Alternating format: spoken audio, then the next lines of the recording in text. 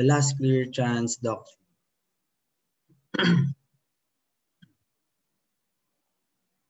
Hello, good day everyone. The topic for today is Doctrine of Last Clear Chance.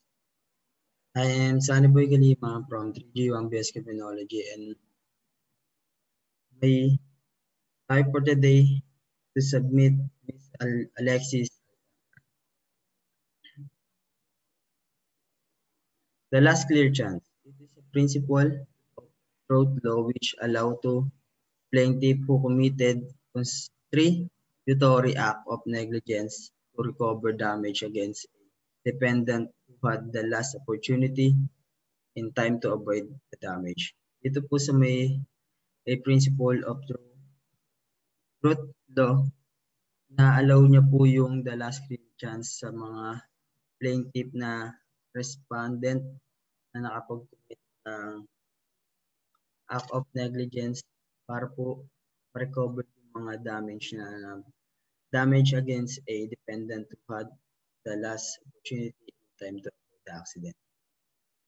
By the rule, the last clear chance operates when the plaintiff negligently enter into an area of danger from which the person cannot extricate himself or herself. The defendant has the final opportunity to prevent the harm that the plaintiff otherwise will suffer.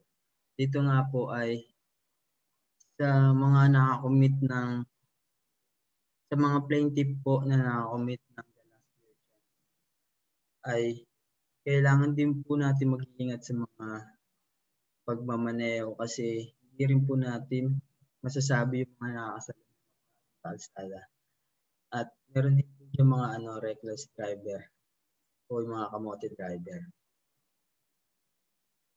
So, dito po sa may GR number 190022, dito po na-apply yung batas na the last clear chance noong February 15. Philippine National Railways Corporation, Japet, S.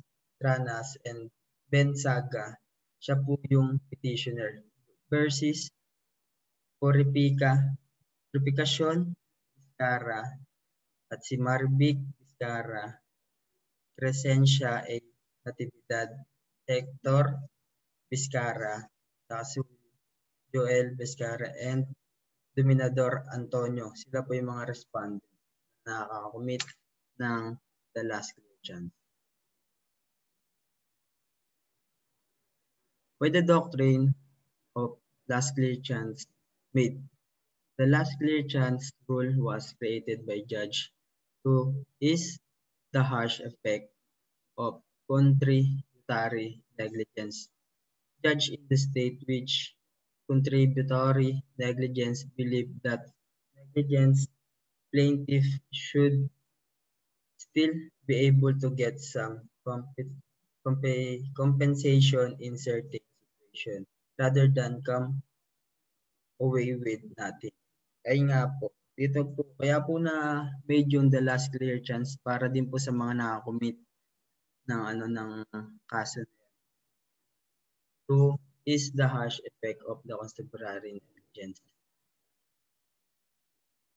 At bibigay po ako ng example. Dito po sa may example na to, yung tama po dito na way, yung black nakaitim na kotse, sabay po yung reckless driver yung bumangga. Sabay dito naman po sa example na to, makikita naman po natin gamit tong ballpen na to. Sabay si A, siya si red car, sabay si B.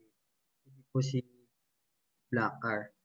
Siya po yung nasa tamang daanan. Sabay nakaupo ni ng pulang kotse yung linya ni black car para pero malalaman na din po natin sa mga susunod. Dito naman po makikita natin nga yung example natin ng pangalawa na kinain po ng kotse to, yung linya ng kabila. Sabay, may opportunity naman po dapat maiwasan yung accident na to kung hindi din po nagmamadali siguro yung yung puting kotse na to.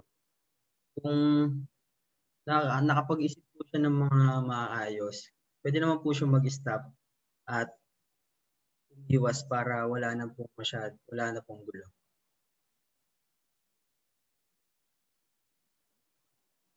At dito naman po nakuha yung reference. Ito yung reference na nakuha kong lowfield.net GR number 19002 sa www.nolo.com.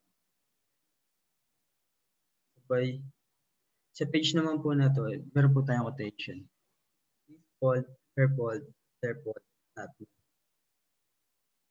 And that's it.